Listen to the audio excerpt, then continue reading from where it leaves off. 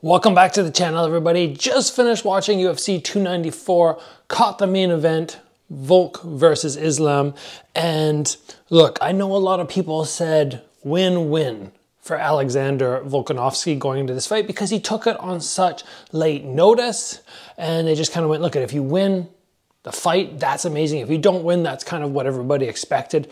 There is more to this though, in my mind, when you go, okay, I'm taking a fight on short notice, I'm not 100%, and damage is a very real thing. What happens if you get KO'd? And I don't know if a lot of people go about that thought process. They go, oh, you know, he'll recover, but yeah, he'll recover, but you don't know what the long-term damage is gonna be. In the first round of the fight, early on, he was looking good. But he has to stay in there at not 100%. You just can't be 100% when you take a fight on 12 days notice. You're not gonna be in that fight mindset.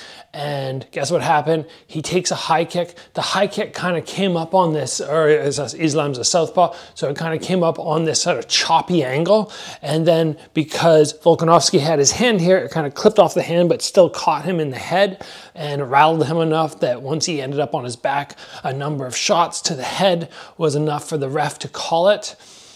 Am I a fan of short notice fights, people stepping in? No, I'm not, because I look at fighter damage. That is my main concern.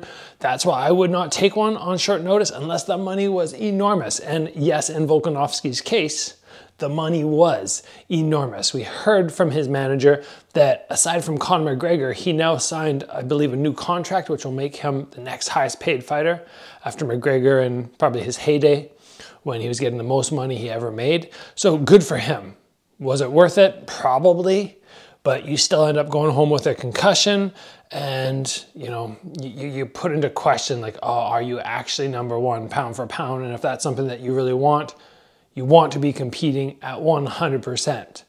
So good job from both fighters. Amazing that UFC was able to make this happen, but a lot of people scream, you know, you should be a company man and go out there and, you know, put yourself on the line. And I go, the UFC is not looking after you when you're done your fight career. You need to look after yourself.